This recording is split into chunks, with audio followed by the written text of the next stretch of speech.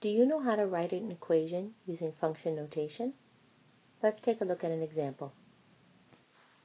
If the equation is already in a form like this one, slope-intercept form, we can simply substitute y for function notation. We can say the function of x is equal to 2x plus 4. And this is a fancy way of saying that whatever we substitute in for x, whichever value, it's going to impact the outcome.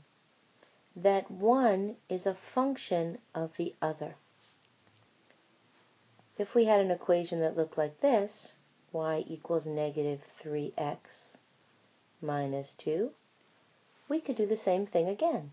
We could just substitute the function of x in for y, and we have negative 3x minus 2.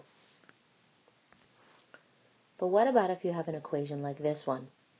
You have 2x plus 4y equals 18. We can't simply insert a function of x in here because this equation isn't written in the same form as the others. So we need to rewrite it. The first thing we're going to do is we're going to move this 2x. We're going to use the inverse and subtract 2x from one side and 2x from the other.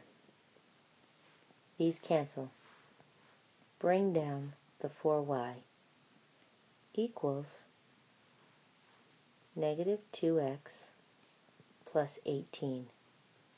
Now we're going to divide both sides by 4 so that we can get y alone. Y is equal to negative 2x plus 18 divided by 4. Now 4 is going to have to go into both of these values, into this value and into this value.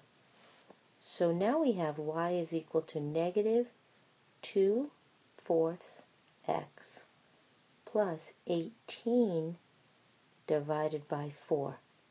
Let's bring that up to the next screen. Y is equal to negative 2/4 x plus 18 divided by 4. This part of the equation we can easily simplify. Y equals negative 1/2 x. Now we can also work with this side. 4 goes into 18 4.5 times.